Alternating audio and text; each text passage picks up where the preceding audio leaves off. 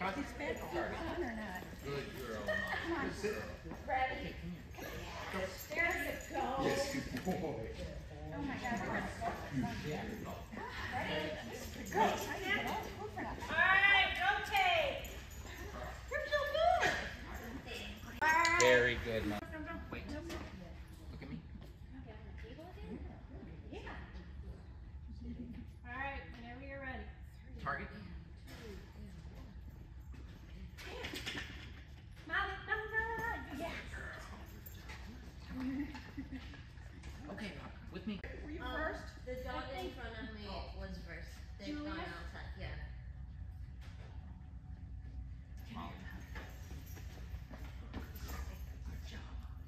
All right. Target. Target.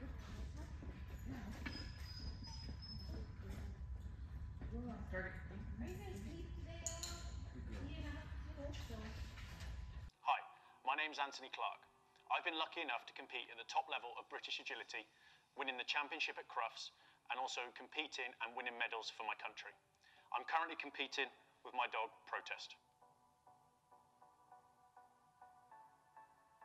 Agility is where a handler has to guide a dog through an obstacle course as fast and as accurately as possible. If you're thinking of getting started in agility, here are some things you need to know.